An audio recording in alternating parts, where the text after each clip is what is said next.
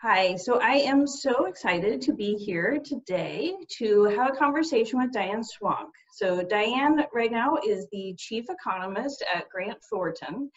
And as I do with every one of my guests, I want to explain how I was so privileged to get to know Diane.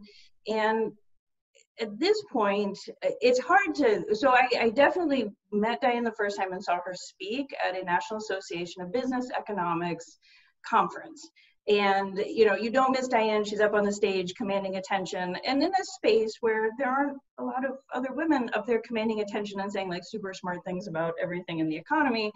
And since then, I've had a lot of opportunity to interact with Diane on Twitter and other kinds of meetups and events. And it's really important to have role models and people you look up to and say, wow, they did it. Maybe after like 20 years, I can do it too.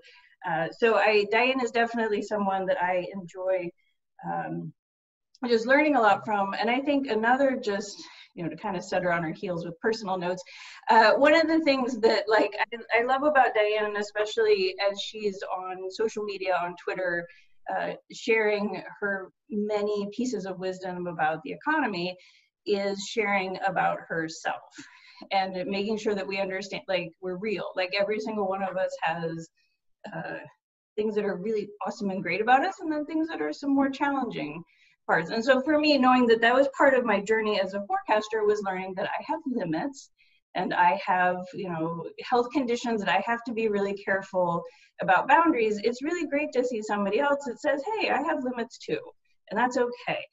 And also when the guys get misbehaving on Twitter, she reminds them there are limits for them too. So to me, that's been a really great part of being an economist isn't just crunching numbers, it's also, being a person.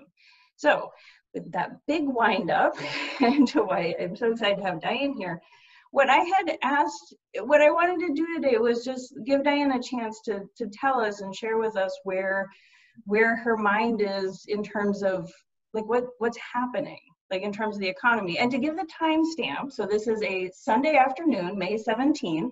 I feel like I should almost give you the hour exactly, but it's been changing very fast. And so I know for any of us that do macro forecasts, it's kind of like the model is always running in our head. And it's like, what's the next question? What's the thing that's changing?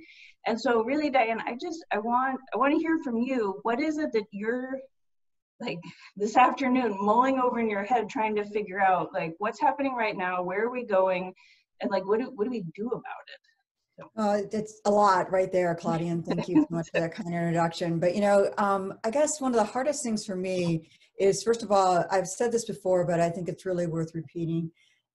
When I was forecasting during the height of the financial crisis, it was like standing on a fault line. I kept trying to find my balance, trying to figure out what was going to happen next because it happened so rapidly. This has been like forecasting in quicksand. Just the breadth of the losses, the speed with which they've occurred, and how disproportionately they've hit low-income households, those that are the most vulnerable, something that Fed Chairman Jay Powell has underscored, and the new Fed survey, 40% of households earning $40,000 or less have had at least one job loss. I mean, this is stunning to see it, and to see food lines for miles with cars stacked up. I mean, this is reminiscent of the pictures I saw as a kid of the Great Depression. And so, that is, you're right, the timestamp matters because so much happens in a short period of time. And what we're seeing now, what I'm thinking about now is the dichotomy between how optimistic every scientist I talk out there is about the leaps and bounds we're doing between testing, tracing, tracking, isolation. Some of the countries doing phenomenal jobs like, South Korea, in ways that we wouldn't necessarily accept if it happened here because they infringe upon personal rights. But, the treatments that are coming out, I mean, as University of Chicago was testing different treatments, I was hearing about that from my friends that were working on that at University of Chicago labs, so at their hospital. So that's really exciting, but the difference between the timeline of a scientist that thinks this is so compressed, knowing that even the best, most aspirational case scenarios are a vaccine maybe by early 2021, which would be phenomenal. And to have enough doses, it's still highly, we don't know what's going to happen, but just thinking in those terms, the difference between that and what happens between now and then, where we still have a highly contagious world, where we still have to social distance either by edict or by self-imposed. A lot of baby boomers are at that age where they're the most at risk. They account for a third of consumer spending in the US economy. They're already skittish. They pull back on their savings and bank their refinancing. This is the generation that defined conspicuous consumption, I might add, put the conspicuousness in consumption, and was the first debt generation. They refinanced their mortgages since July, and through February, we're raising the saving rate because they were banking the savings. So they're already skittish. So I look at that and I say, wow, the time between now and even the most aspirational, most optimistic scientific scenarios is an eternity for an economy. And that's horrific, because what can happen between now and then in terms of the number of firm failures. Just walking along my street, I see all of the, the places that have closed and shut down, and the paper bags literally on the windows. They're walled up with brown paper so that you can't see them anymore. Those are already gone. We think we've already lost at least 100,000 businesses, and it's accelerating. So that leaves very little to rebound off of, at the same time that millions of people have not gotten access to unemployment and benefits that they're eligible for. And, they're really stressed. And so knowing that, and knowing that social distancing is going to make it impossible for your average restaurant to clear a profit over the course of the summer and into the fall, running at 25 or 50% capacity, restaurants need 75% just to break even, let alone, pay their wait staff and cover all of their, all of their overhead costs. So this is we're going to need a lot more help from the federal government. And, what I see as the silver lining is we have this foresight we've never had. During the financial crisis, it was looking into the abyss. This was metastasizing rapidly. We didn't know what was going to happen. We know there's going to be pain. So why not, if COVID is the iceberg, instead of being the Titanic, why not get more lifeboats out there for both households and businesses, and throw all your personal biases? I mean, I know a lot of people, we've talked about this, Claudia. Oh, they want to help households, but they want to help businesses. Well, there's no one to employ if you don't keep the businesses afloat too. And we don't really have the luxury of picking who's worthwhile to save at this stage of the game. So to me, this argues all the more, the most optimistic scenarios put out by the White House argues all the more for more stimulus today, and get something in the pipeline so we actually have an accelerant to have a better recovery once we do get a vaccine. Yeah, no, I think those are all really good and tough things to think about. One of the pieces, so I want to stick on this word of optimism. So this is something, so the thing I've been mulling over, I was doing my Sunday morning walk, it's like, okay, am I getting just too dreary, right? Like I've kind of switched in my rhetoric to bias we all suffer from, right? Yeah, it's like, I feel shell-shocked from, 2008 and the recovery. So I found, like, with my language, as the unemployment rate keeps rising, that this isn't a severe recession. This is depression that we are either in or right on the edge of, in that we have, like 25% unemployment right now, and we've seen price decline. Yeah. And so, but the piece that, and this goes back to the optimism, the piece where I get pushback, among other things, when I say depression, is that, well, but the thing about the Great Depression is it was this protracted, like for 10 years, such a slog. I was like, okay, like we're not 10 years into this, I get that. And then the comfort I'm supposed to take is, well, but Claudia, we learned from the Great Depression what we have to do to make sure that doesn't happen again. Like there were policy mistakes, like the Fed didn't do what it was supposed to, Congress didn't do what it was supposed to, and that's why it lasted so long, it was so painful. And I was like, well, this isn't really that comforting, because I know, and the Federal Reserve knows, they can't do it on their own. So even if they've done a good job, and I think they've shown they've learned from lessons of even the Great Recession, let alone the Depression, but I said, I'm not convinced Congress has even learned their lessons from the Great Recession, right? Yeah. I mean, this idea that like, oh, let's wait and see, deficit spending, like, I was like, oh my gosh, like, you can't say that now. Well, it's interesting because, I was a deficit hawk my whole life. I met Jay Powell in the 2010 bipartisan, reduce the deficit panel. And there's just no reason not to spend right now. I mean, the alternative is just so devastating, which Fed Chairman Jay Powell has also said. And, it's not that you don't want to be optimistic. And, it is easy to go down a wormhole. And the problem is that's because if we don't, even though we've seen this remarkable move of $3 trillion from, the federal government, on a bipartisan basis since March 3rd to April. That's really a stunning period of time. The problem is they were still chasing a moving target. And it's still not enough given the extraordinary devastation. And this is something, the Fed's begging on, Jay Powell has gone out of his lane and said, we need fiscal policy. The Fed can lend, it cannot spend. We cannot do this alone. And the Fed surprised me. I really thought they were much more limited than they were. And, they pulled rabbits out of hats that I didn't think they were willing to do. And that's because this is such an extraordinary crisis. One of the other things that I spend a lot of time on and talking to people, and I'm sure you have to do this as well, is, so many people want to put on those pre-COVID lenses and view the world as if, through these moral hazard ideas, through these, morality ideas, through what they think is who's worthwhile to save, when this really is like a meteor hitting the globe. It's not just the US, it's global in scope. There will be reverberations throughout the globe that will feel in the US, and that makes it unique and requires all the more. So yes, great, we're responding policy-wise, but the idea that we're already getting fatigued and we're only this many months in, it seems like years, but the lockdowns, the economy, it's really important to remember this too, is the behavioral aspects. I think it really upsets me when people blame, they sort of get causality mixed up. The economy fell apart before we locked down one single state, before we shut down the school systems. The pullback between late February and early March was stunning.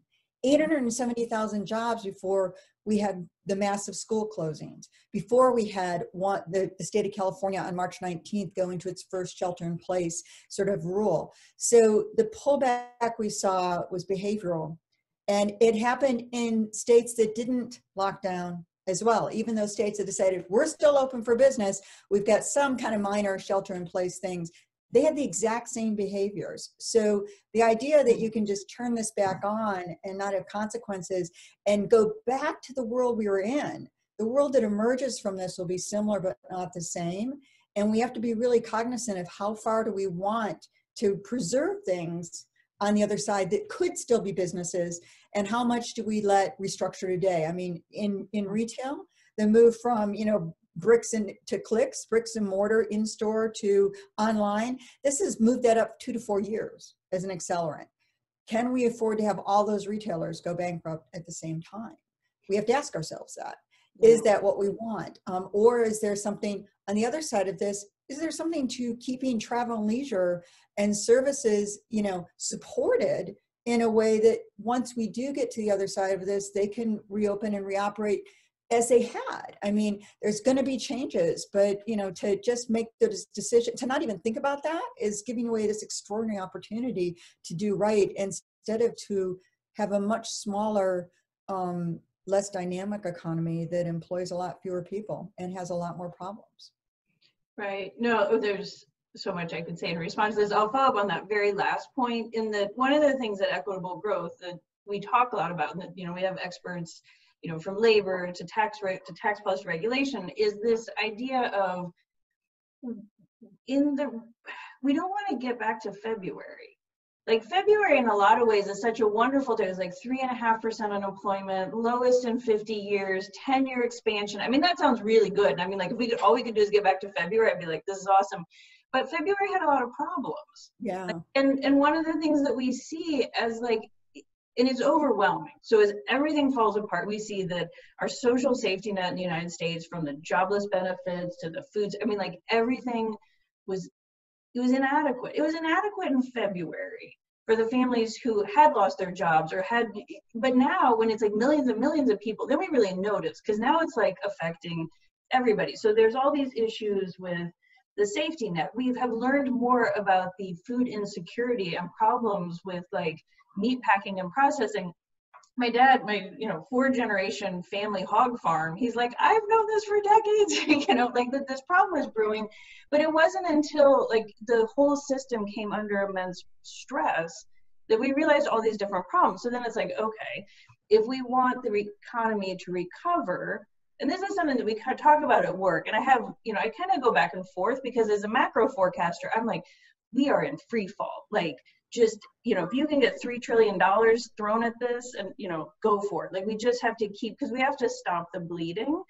But there is also this aspect of, well, we might not recover if we don't try and fix some of the problems, or, you know, put it in the way you said. It's like, let's reimagine. Like, we're going to have, like, there is going to be destruction if we are thoughtful about how we support. So it's not just complete, like, it's just not really, really bad. Like, it's going to be painful. What's happening and what will happen over the coming years will be painful, but it could also be productive in terms of what we do on the other side. It just feels like right now, I agree, like, in a crisis, when things are moving, there's will to, like, well, every once in a while there's will to actually do something. You ought to use that, but it's also like the worst time to, like, really think deeply and quietly about, like, what's the right thing to do. Well, and I mean, that brings up this issue, like you said, the crisis has laid bare all the problems that were already there and revealed. I mean, the idea that we have food insecurity, where people run out of money for food in a week. In households, it went from 15% pre-crisis to 35% with households of kids under 18 in them. When you get to women-headed households, it's over 40%. I mean, from 15%. That's starving kids, you know. At the same time, they can't get an education fully if they don't have as much funding to get there, or Wi-Fi to get access to their online classes. I mean, all of this, we've starved education for decades. You know, I started out as an economist watching this happen, and the shift, they call them unfunded mandates. They shifted in the 1980s where they cut taxes, but then they shifted a lot of burdens to the states, and then the states had to cut and or raise taxes. And in a very short period of time in the early 80s, the tax cuts that the Reagan administration had invoked were wiped out by tax increases at the state and local level because of the unfunded mandates. And I'm looking at this now, and, you know, the residual of this has been enormous gaps in education. To think that before we hit the crisis, we had teachers going on strike because they couldn't get stuff for their kids in their classroom. They were only teaching 4 out of 5 days a week. Math teachers had to work 2 and 3 jobs to cover their costs, basic math. I mean, this is stunning to me, you know, and that was before we hit any of this.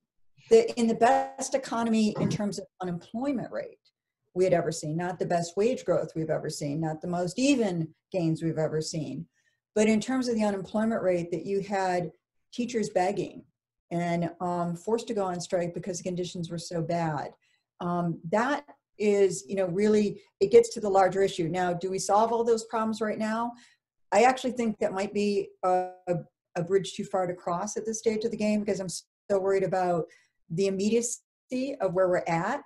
Ideally, in a perfect world, we need transfers to states. That's a lesson of the Great Recession. We know for a fact that as the economy tried to ramp up, cuts at the state and local level held down employment. And it lasted for years into the recovery and dampened our employment and gave us a subpar expansion. So, you know, one of the lowest hanging fruits is to give money to state and local governments, which are on the front lines of this and have lost so much in just pure sales tax revenues alone, you know, that big drop in retail sales. That's just sort of, to me, obvious. And, you know, you want to play these games. I don't want to bail out states that, you know, behave badly.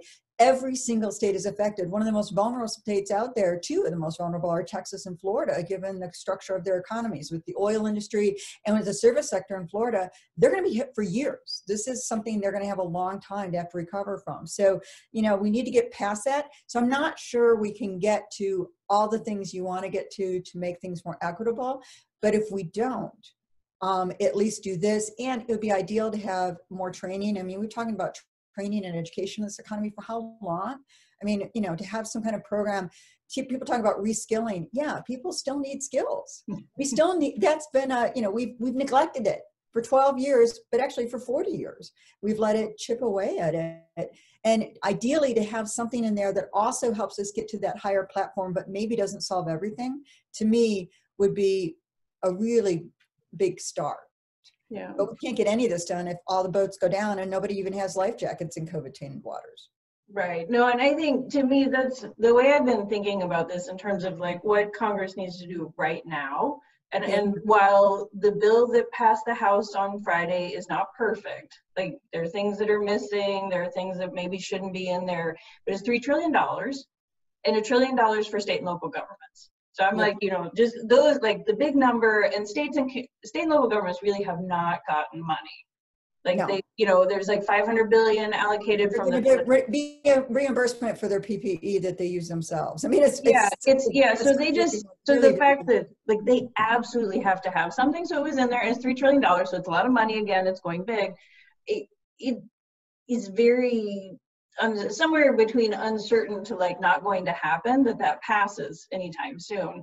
And to me, like what I would think is like pass that now. Like let's get the free fall stopped. And then next year in January, whoever is back in Washington then, like, then it's going to be clear that we have some serious cleanup to do. Yeah. And we should start thinking about that already. But then that is the time, like on the other side of an election, like but if we don't do something now to stop the free fall, that's what we're going to be doing in January. And it's going to be twice as bad as if we just did something now. And that's where the whole wait and see rhetoric is deeply problematic. And I do think it goes back, when I'm being generous, I think some of this goes back to how optimistic should we be? Like I talk with a lot of macroeconomists, and there's many that kind of like, well, we're at the bottom, right? Like we had to shut the economy down. It was all about shutting the economy down. And once we open it back up, yeah, it's like gonna be at the bottom, but we'll go up. And I'm like, you know, to your point about like, it was the massive amount of uncertainty about what was going to happen. It was the stock market was the first thing in the United States that their late February and early March was telling us, Houston, we got a problem. And that's what you said. We saw the layoffs. We saw these things moving ahead of that. So it was like, there's just this, like, we don't understand this virus. It's killing people. It's happening in different countries. We don't know what's going to happen. And like in the economy. So, but to me, like, yeah, some of that uncertainty is less. And the stock market, you know, the Fed really stepped in and stabilized all kinds of financial markets. So I think they're feeling relatively secure that they're going to get to the other side of this, and we need them to. But on some fundamental level, the uncertainty that the markets freaked out about in early March, we still have that uncertainty. Like we still don't have a vaccine. We still don't understand, can you get this thing a second time? We still don't. And now people don't need to look at the stock ticker. They just look around their house or out in their neighborhood and they're confused, right? Like this isn't so to me, like I don't see where saying you all can go out of your homes actually like gets it better. And what I worry about, and this is the whole like downward spiral of recessions. Like I spend a lot of time saying, yes, the cause of this recession was different. Yes, we have not seen the coronavirus, but every recession has its own cause. But once they get going, they have this dynamic that just pulls them down. And so like, I really do worry about the small business owners that have been hanging on, but they could really only hang on 2 months. Yeah. And it's going to be 4 months before they get revenues that look like anything that they could handle. And for the state and local governments that are hanging on, they're going to start. I mean, they already have tens of thousands. A lot of them start their fiscal year July 1st. That's it. Yeah. So it's like all that's still coming. So I don't think, and but this is where I try and check myself and make sure I'm not being too pessimistic. And I really don't feel comfortable practically forecasting tomorrow, let alone 2 months from now. But I feel like I need to think through scenarios. Like I don't know that April data were horrible. I think, and just the whole spectrum, the unemployment rate is one I still can't wrap my head around, and it's going to be higher in May. But like, I'm not sure that we're done seeing the declines.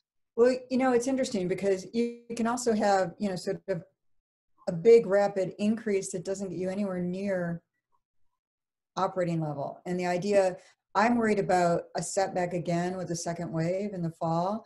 I'm worried about how tepid this ramp up could be and how many more casualties we have over the summer when so many companies are not even going to go back to their main workplace until the fall, if not until 2021. I mean, professional services firm like the one I work for, I can work from my house for the next 2 years. I mean, the reality is that I can effectively do my job for quite a while. without getting out of my house. Now, I don't want to do that for the next 2 years, but this is fundamentally shifting business models. And I think one of the things that people aren't putting into this that was a difference, say, a century ago when we had the 1918 flu pandemic, which was a very, very different time, is that now, much like 9/11, there's going to be a permanent imprint of funds siphoned away from hedging against these kinds of disruptions that aren't going into fundamentally the foundation of our economy, investing in our economy. We're already a year into business investment contracting through trade wars. We've had a year of contraction, so we've lost a year already. You add the uncertainty of this and siphoning funds into defense instead of offense on business strategy, and that does undermine your potential going forward. You add to that this is an accelerant to everything from retail restructuring, but also as we unlock inside of borders, we're going to lock down borders more. Deglobalization, disintegration is going to accelerate, which means restructuring supply chains. And the irony of all this is it was a global pandemic. It didn't matter where you had production. If you had it in the United States, you could have had part of the United States closed down at a different time than the other part of the United States. So, the idea is we're going to hedge against something that doesn't really give us a hedge. And there's it reminds me of all of the efforts we went into post 9/11. And it's not clear to me it's made the airports that much safer, all of what we go through to get to a plane. And I'm a person who's survivor of 9/11, which is one of the reasons of many. I have PTSD. But, having gone through it, yes, I want to feel safer, but there's a sort of a duck and tuck sort of mentality out there of the Cold War of, actually when I was a kid, that's what we did. We ran into the hallways and a nuclear bomb's coming your way and, get out of the way. And, I look at people take, the accuracy of temperatures being taken in factories. Yes, it gets your worst COVID case already out, but they've already got it. It doesn't do anything about asymptomatic. And it doesn't even, there's different temperatures for different states on what they consider the temperature should send you home at. And so there's no protocols. I look at all this and I say, we need some things. We have to remember this is happening also all over the world. Now, I give Germany a lot of credit too, because they went through this and handled it pretty good. And I just saw online, they've gotten people to buy pictures of themselves to put up in a stadium for the soccer players to play. And they're filling all the seats. And that's one way to raise money. I'm like, well, the next thing they have to do is pipe in people cheering, they need to be able to cheer simultaneously. And I'm like, wow, how innovative is that? That there are ways to still work in a COVID-tainted world. But because we don't have a national coordinated effort, because it's piecemeal across states, imagine if you're a company that's operating in different states and you've got to deal with all these different protocols. So all of this sort of adds weight. And it's when you start, and that's why we need these lifeboats right now, because it adds to your story of, could you get an easy setback? Sure you could. You don't even have to close down again. You don't have to have mandatory close downs to get a setback or to get caught in a very low growth period as you ramp up, and a where you're operating at 50 to 60% of the economy's capacity. Some firms doing better than others, very unevenly distributed. And then you get a second wave in the fall and you have a recoil effect that's self-inflicted because of human behavior, because we get scared. And you need reassurances in place. And I worry that one, our culture and who we are as a nation, about individuals and privacy rights. And also, what's come up is, that it's an assault to wear a face mask in public. I don't understand that. I'm someone who's high risk. My son's almost died 7 times. He's got severe asthma. I've been in the emergency room with him. I know what it's like to, hold a child that might die in your arms.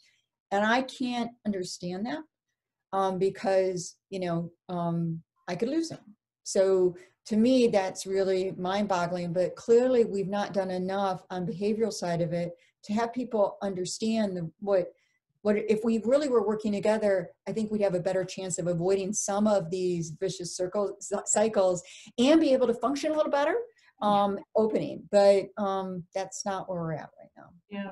No, that's... I'm not helping you on your optimism very much. No. Hey, I'm here for the real talk. I don't. But it's, I think it's what I appreciate and what I think, and I hope everyone listening appreciates hearing from you, is we are economists by training.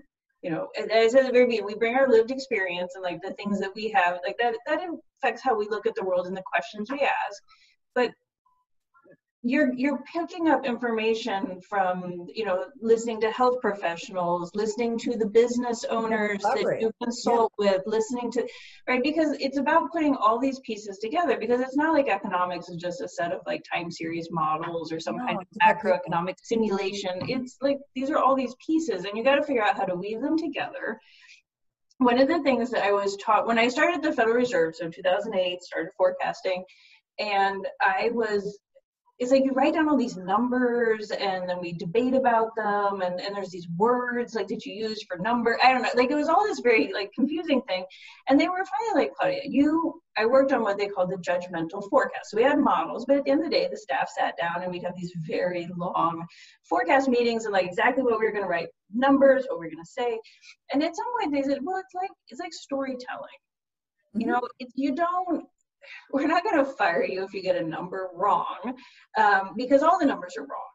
You know, Dave Stockton would go into Federal Open Market Committee meetings. I know Dave well. Yes, in 2008 and be like, you know, this forecast has the shelf life of mayonnaise in the Mojave Desert. I mean, like we just knew, because again, it was a time where the world was changing very fast. But it's like we wrote a forecast down not so that you had like 3.5 and 1.5% or whatever. It's that you had a consistent story of like, here's all this that's happening, we put it all together, and then we do something that is basically internally consistent, if you know, and then you explain, like you distill it down to, you know, a 60-page document with 150 charts, and they said it was like being a storyteller, you know, attached to data and like past experience, you know, the economy.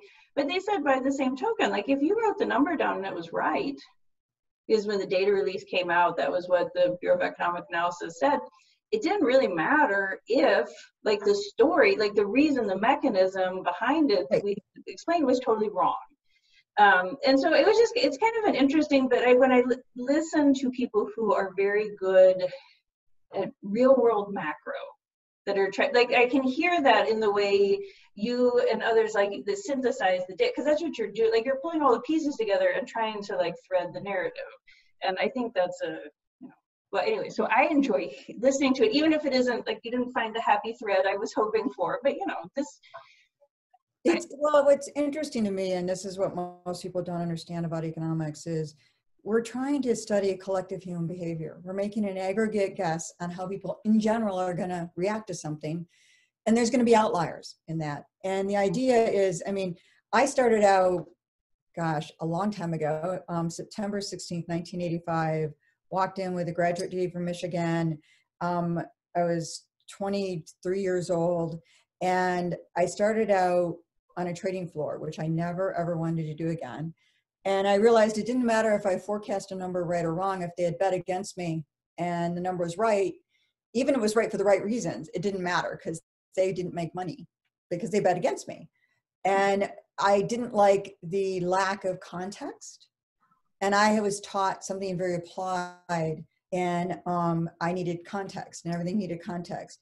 And one of my mentors once said to me, he said, you have a third eye. You can see things from a different perspective, that you can see how to translate it. I've always thought my job was as an economic translator, trying to make the world seem real to people.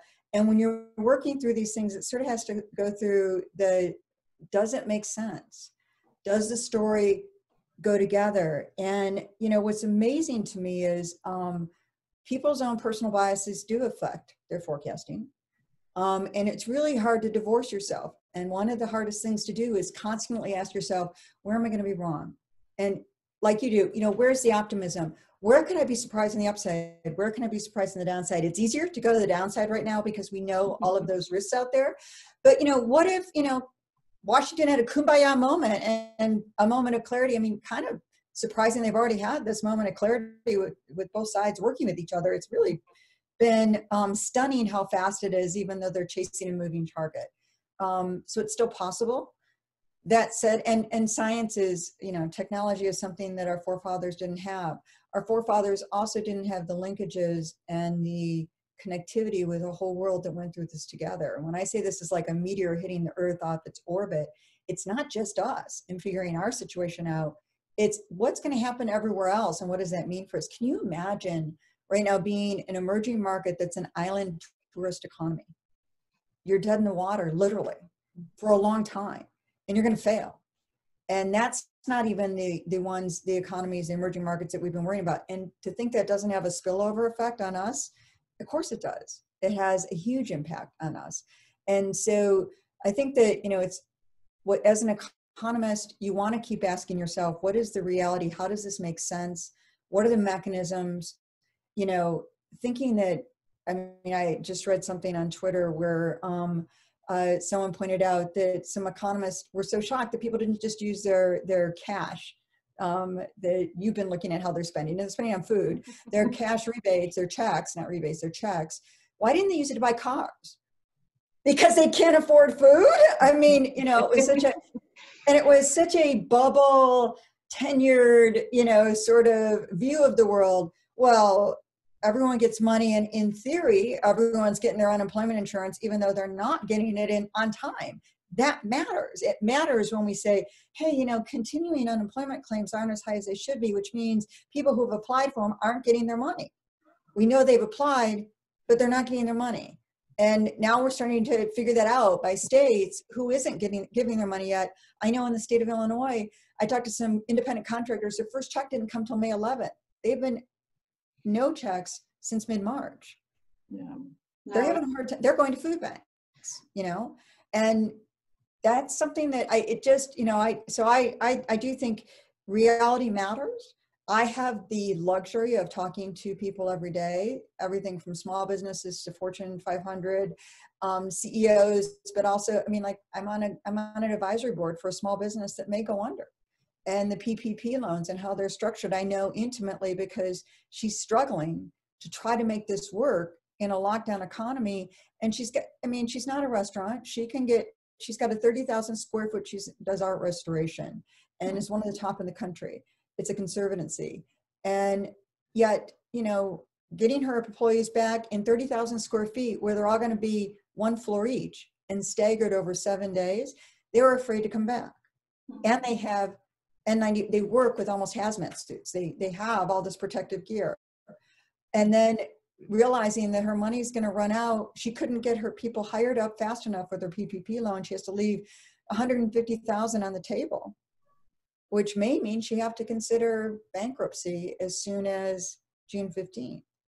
No. And that's, I mean, this was a business that was booming, and she's trying to do everything right. And because the government can't go back and course correct, which they need to on the payroll protection plan loans, she can't make it. And so when I see things like that, it is hard to just divorce yourself from the reality of the people I'm talking to and the decisions they're having to make. Right. No, I think, yeah, I think this is probably a good note to end the conversation on. So this idea that reality matters. So reality matters a lot. And we can't, I think, and we don't want to divorce ourselves from it. We do have to, like, for those of us thinking about the economy as a whole and policy, you do have to step back, right? And get some above the earth, yes. Sure. And frankly, I mean, I have moments now, well, like you talked about, I just opened up we ran a survey of consumers at Michigan on the rebate program. I got the micro data. Before this, I was looking through the file and some of the free responses, and it's just like, this is so bad. Like, so there are times where I would really like to just shut the computer and, you know, go hang out with my kids and pretend, you know, like the reality is very, very difficult. Yes.